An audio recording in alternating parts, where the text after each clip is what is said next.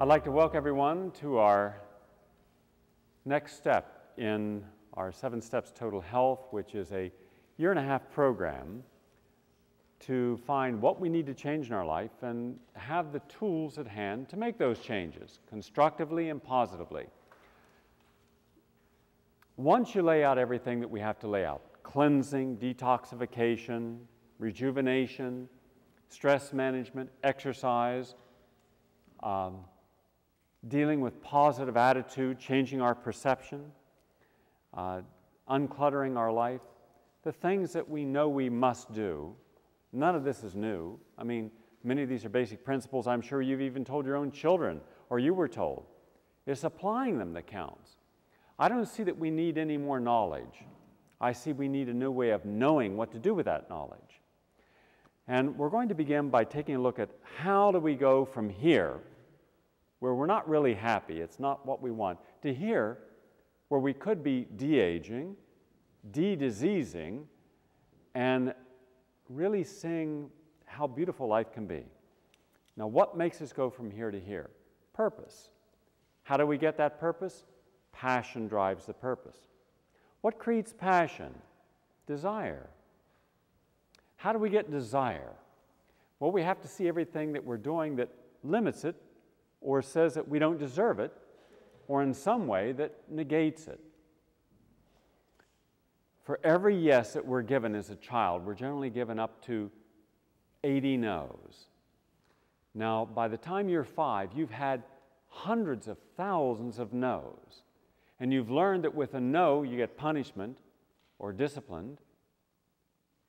And yes, you get rewards. So children begin to comply because they know where their survival is. They're too small, they're not intellectual, and they're purely emotional, inward or outward, either defiant or fear. And that's a very limited range of ways that a kid can cope. Unfortunately, as a child develops, those very qualities are what end up solidifying their personality and how they deal with life, possibly until they die, never knowing that it's not what they're having happen in the moment that they're in that determines the choice they make. Walking down a street, you smell the pizza, you look, you say, smells good, do I want it, do I not want it? Whether you take it or don't take it will determine upon your conditioning more than anything else.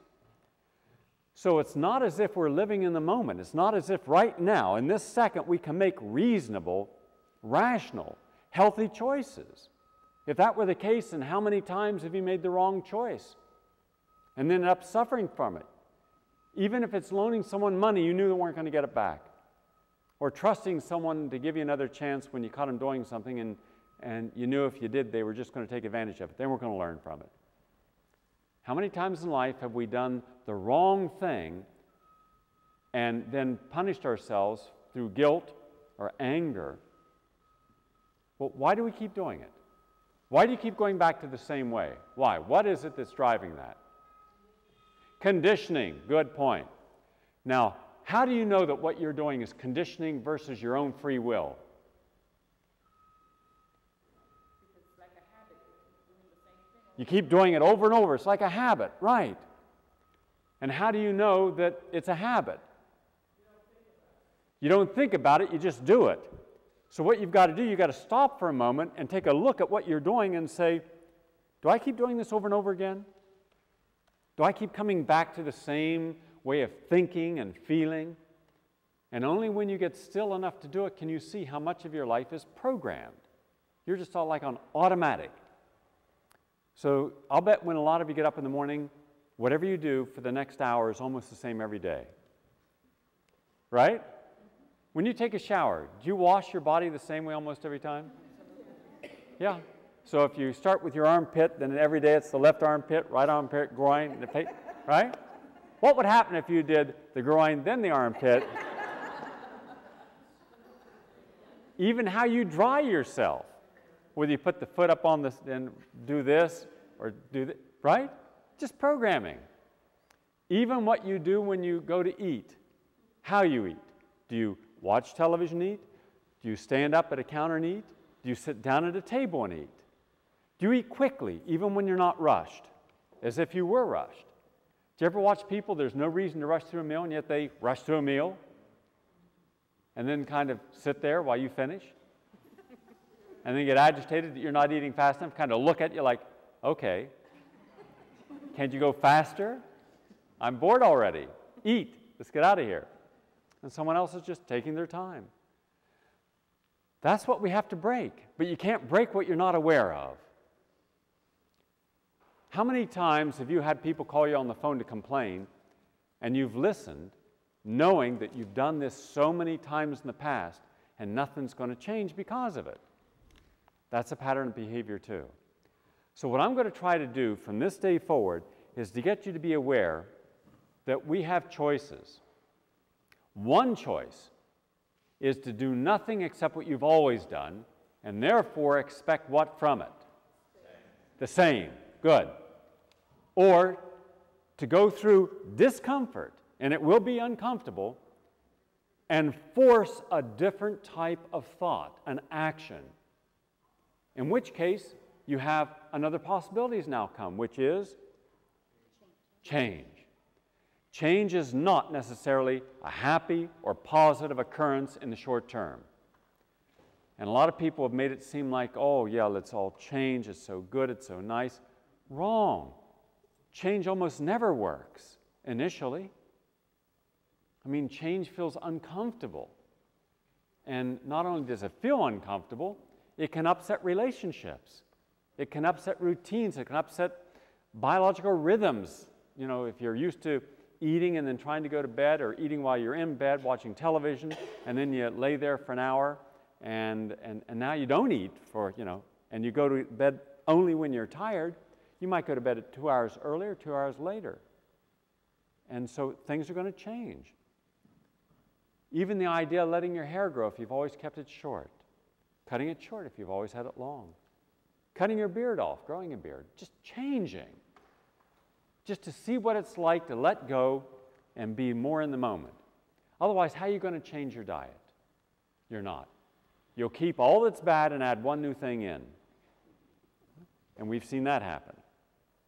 So what we want to do, we want to change everything in our life and see what works that we can really honor, that's honoring us. The whole idea of disease is disease exists because there is conflict. Conflict occurs when there is imbalance. Therefore, in order to help prevent disease, you have to prevent conflict, and that means you have to have balance. So what in your life creates imbalance? That's a question, that's homework. Make it, write it, that's very important. That's your first homework assignment for today. What creates imbalance? Now, it may be cellular imbalance, psychological imbalance, emotional imbalance. It may be environmental imbalance. What creates imbalances in your relationships? What creates an imbalance in your work environment? What creates an imbalance in your family dynamics? What creates imbalance in your economic reality? In other words, are you spending far less than what you make? Are you spending as much as you make? Are you spending more than you make? Is your debt here and your asset equity here? A lot of people are stressed simply because of their cash flow. Now, let me ask you, would you feel different if you had a lot more savings and a lot less debt?